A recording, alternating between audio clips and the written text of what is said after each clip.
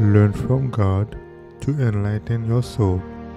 This is your daily devotional reading.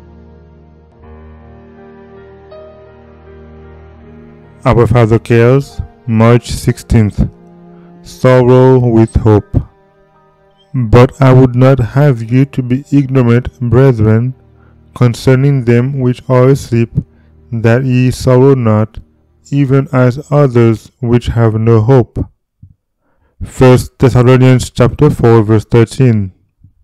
To the afflicted ones I would say, be of good comfort in the hope of the resurrection morning.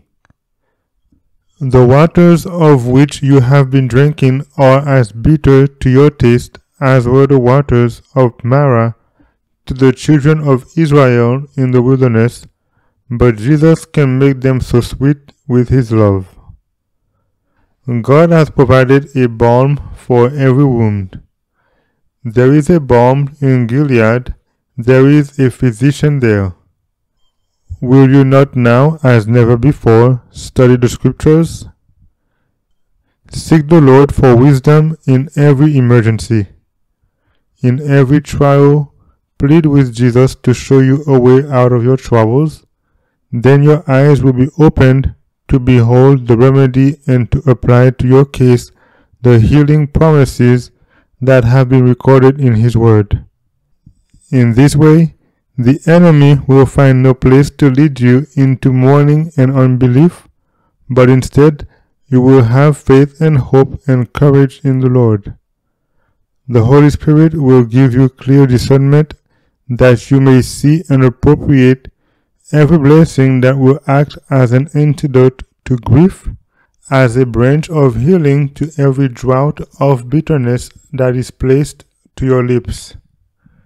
Every draught of bitterness will be mingled with the love of Jesus, and in place of complaining of the bitterness, you will realize that Jesus' love and grace also mingle with sorrow, that it has been turned into subdued, holy, sanctified joy. When Henry White, our elder son, lay dying, he said, "A bed of pain is a precious place when we have the presence of Jesus."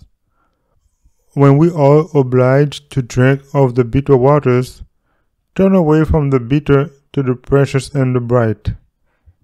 In trial, grace can give the human soul assurance, and when we stand at the deathbed and see how the Christian can bear suffering and go through the valley of death, we gather strength, and we fail not, neither are we discouraged in leading souls to Jesus. Our Father Cares, March 16th.